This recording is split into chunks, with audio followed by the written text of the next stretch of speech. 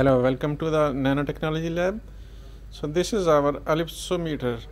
So we can measure thickness of very thin films with this ellipsometer, and its function is very simple. So to turn it on, here is the switch with the key, and we move it when we have to turn on. And here is the shutter for the laser. So when we take out, so laser beam will come here and we close from here. So this is the shutter. So this is the sample stage, and we put sample on the stage before turning on the laser actually, and I show you here. So like in the middle, so we put it the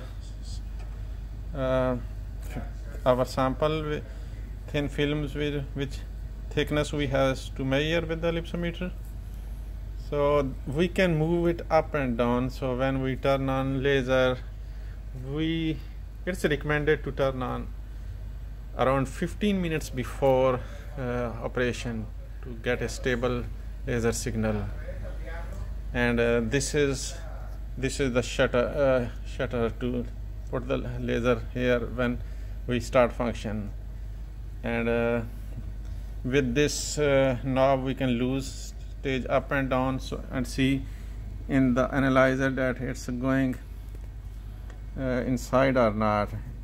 Here is the detector for the analyzer. So this part is analyzer, this part is polarizer. So to measure the thickness, we come to the computer, and this shortcut. So from here, click here, and this window pops up, and the angle which we use for polarizer and analyzer.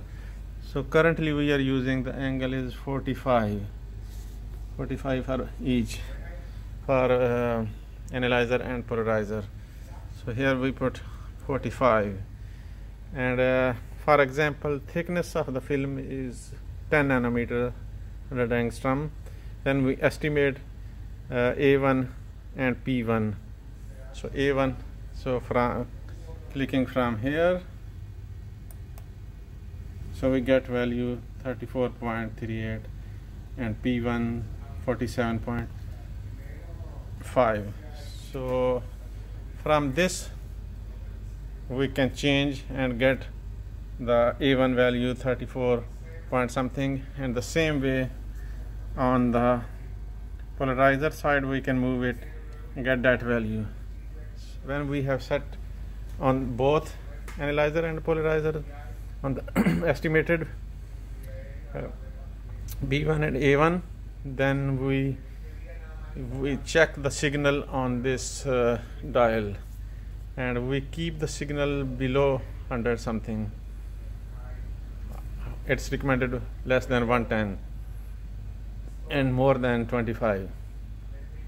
So with this knob we change the signal, and we tweak from analyzer and polarizer and try to get the minimal signal. So this knob, so when we get the minimum value, then we stop and note those the changed values here A1 and P1, and then we estimate the A2 and P2, and from dial we reach to A2 from here, and then P2 from this side, and then in the same way we tweak to get the minimal signal, and we get the final values of A2 and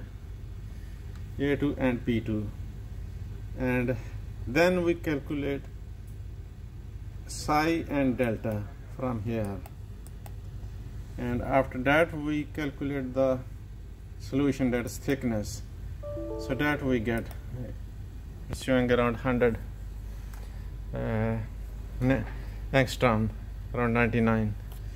So this is pretty simple. so very useful. So that's it. Thanks.